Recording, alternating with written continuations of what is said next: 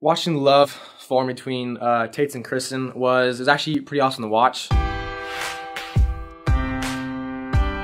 It was like a romantic movie. It was like a love story. It was cute. I guess it was just kind of weird watching them kind of fall for each other. You could tell there's probably something there, but it was just this kind of weird, just like, I don't know, just like feeling that he really liked her, and I could kind of tell it, but I didn't want to say anything because I'm the little brother, I'm not allowed to say.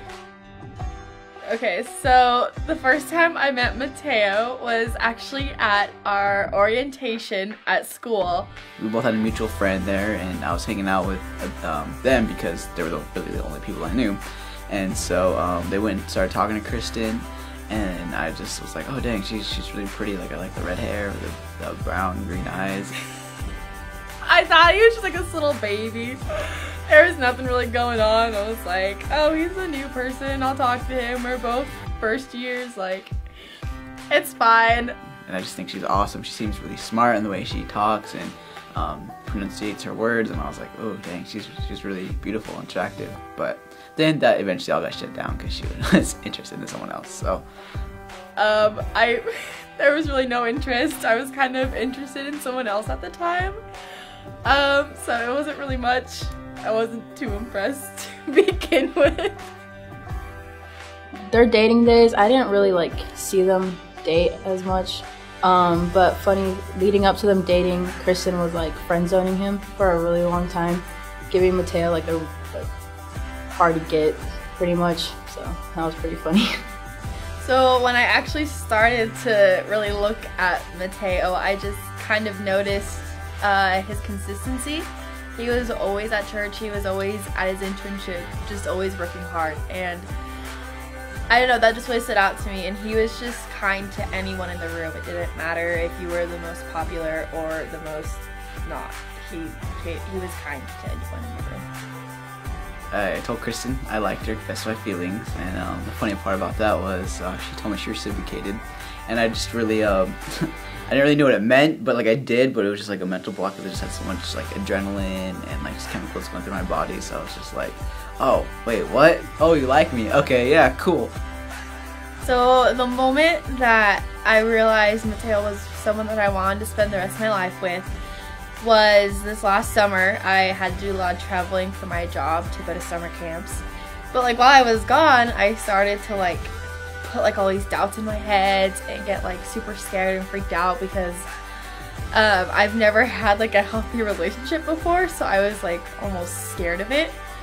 And it was like, I think I had just got done traveling, or I had one more week to do, and we went to breakfast and he thought it was gonna be just a good time, and I basically just like spewed like all of my doubts and worries and everything, and he just took it so well. And then later that night he sent me a text, and he was just like, no matter what, I want to fight for you. I want to make this work. Like, I care so much about you. I don't want this to just last a season. Like, I want this to last a lifetime. And I don't even know if he like even remembers sending that text, but for me, that was like, he's someone that will fight for me, and I know that he'll continuously fight for me.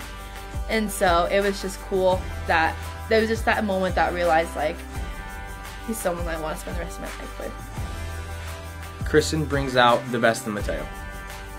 I think Kristen brings out the Jesus of Tate's, and the real lovingness that he has for people and just her, and it's awesome. It's awesome.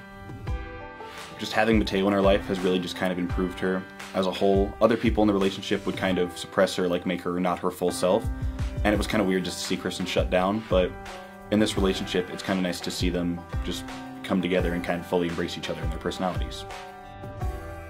Mateo, when he first told us about his proposal, it was very like quick. It was very like unexpected.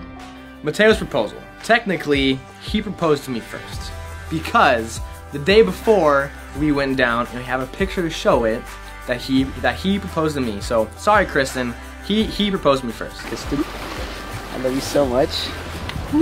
I'm so happy that I got to meet you, and God blessed me with you through this whole journey. and I just really love you. I'm so happy that you're so patient with me and cook me food all the time and just like let me love you and you unconditionally love me all the time. And I don't want to ask you, will you marry me? Yeah. Yeah. Shake you a little bit. What I love most about Kristen is just her huge heart for God and for people, and just her determination to just serve and love on people. My hopes and expectations in marriage is just a constant adventure. New things, new places, new people. And I just expect that we'll both always keep God in the center of it. And so keeping God in the center of it all, I know it will just always be an adventure. To future Mateo, I promise to go to the gym with you. I will work on not skipping leg day, and I will always have your back no matter what in any situation. You can count on me as your partner in crime. Have your back, always. I won't let you skip leg day, and the one request I have is just please don't let me sleep in too much, because, you know, I love to sleep, so, yeah.